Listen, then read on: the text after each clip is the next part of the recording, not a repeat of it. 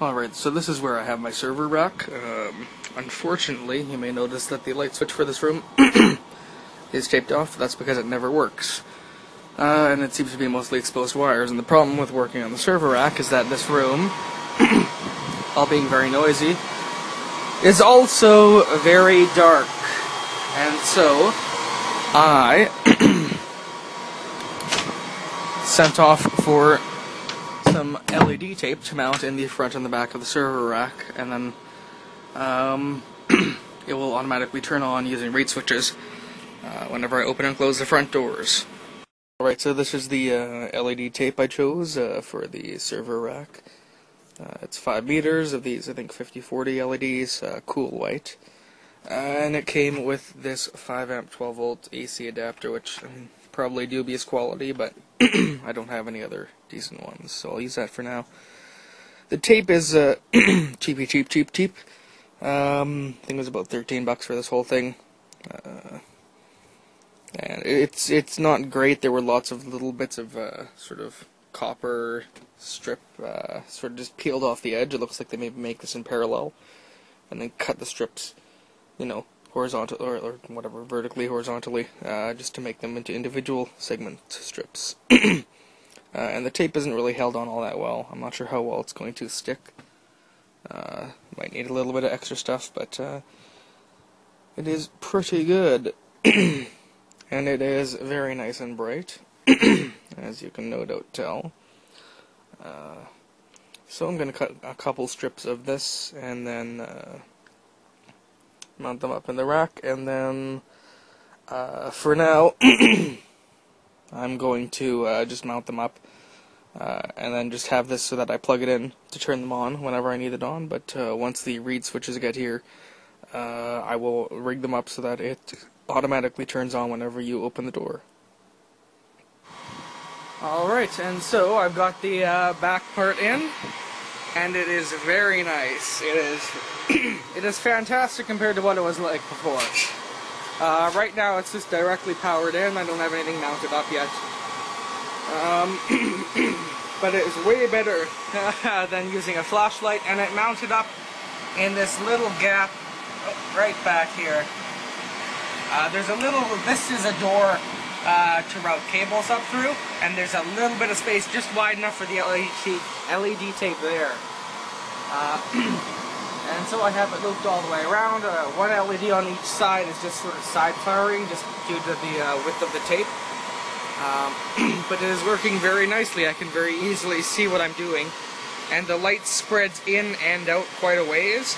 So the front one should illuminate the keyboard and monitor quite well. So I'm going to cut a length of the front one, mount that up, and then I will have to solder and run wires across through there.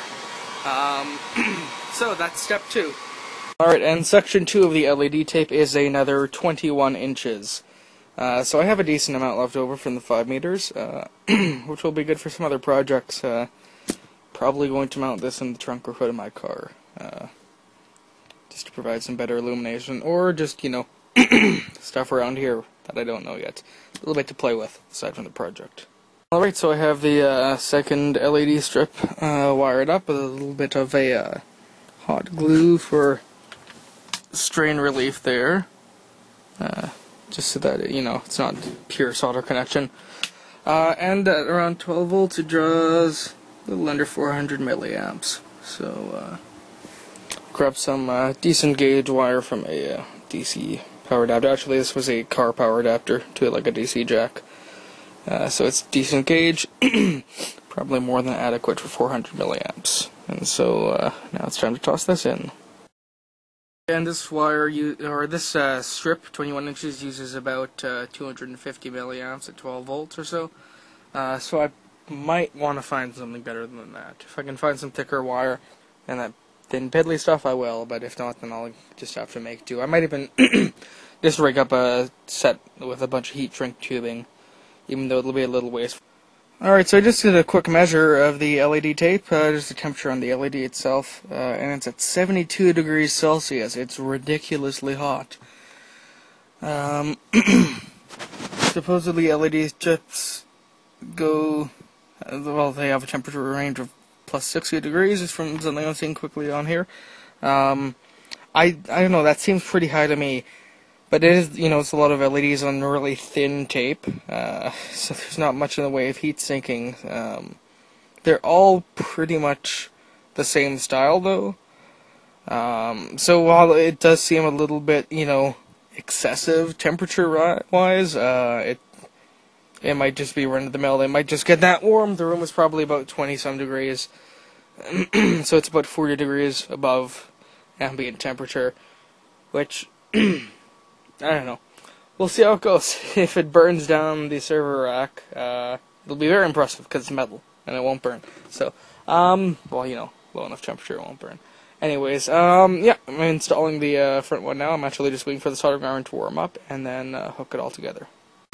Alright, so I've got the main install done. I don't have the reed switches in place yet. That's going to take a while to get here. I ordered some which will be normally open, normally closed, so when you pull the magnet away it'll turn on. I won't need any extra circuitry going on. But yeah, so I have one mounted here. I mounted up the top one, and there is a wire going just through there. Oh, and the power supply is mounted up just on the side there with some double-sided foam tape. It's a little loud, but I can't shut the servers off right now. And so, here we have it on this side. Doesn't light up down there very well, but it is extremely bright there. It's actually a little hard on the eyes, just because it's unshielded pretty much. There's a little bit of space in the back here, but then it will be blocked by the shelf and the switch. So I decided just to stick it on the end there. So just don't stare at it too long. And so basically this means that when it is pitch black at night, I have an illuminated keyboard, just to deal with all of the stuff. So yeah, I basically have a nice illuminated keyboard now, which is the main reason for doing this. Just because it was annoying to have to set up an incandescent lamp to be able to do any work on it. Alright, so there we have it. Nice illuminated server rack.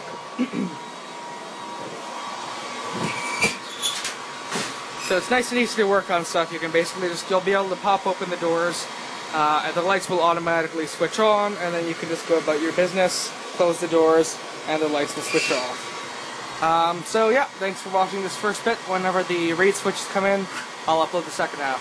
And this is just a little video to show the tape mounted so you can actually see it.